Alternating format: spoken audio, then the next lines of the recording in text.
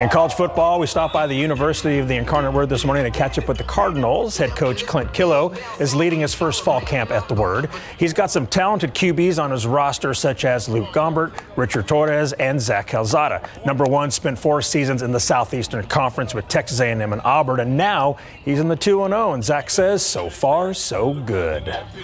The process is going exactly how we knew it was going to go. There's going to be ups, there's going to be downs, but the biggest thing is we got to keep our focus and really just be intentional about how we're doing things. We come out to practice, we come in our meetings, we stay intentional, and throughout all the ups and the downs, it's coming together. The defense is doing a great job, and the offense is doing a great job. Our wide receivers are doing a great job getting open, fighting for the ball. Our O-line, run blocking, pass blocking, and our running backs are doing really well. So I'm proud of the guys and how we're moving forward.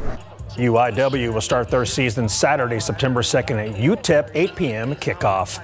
Keep up to date with all of San Antonio's top news, weather, and so much more by clicking the like and subscribe buttons below. And once again, thanks for watching KSAT.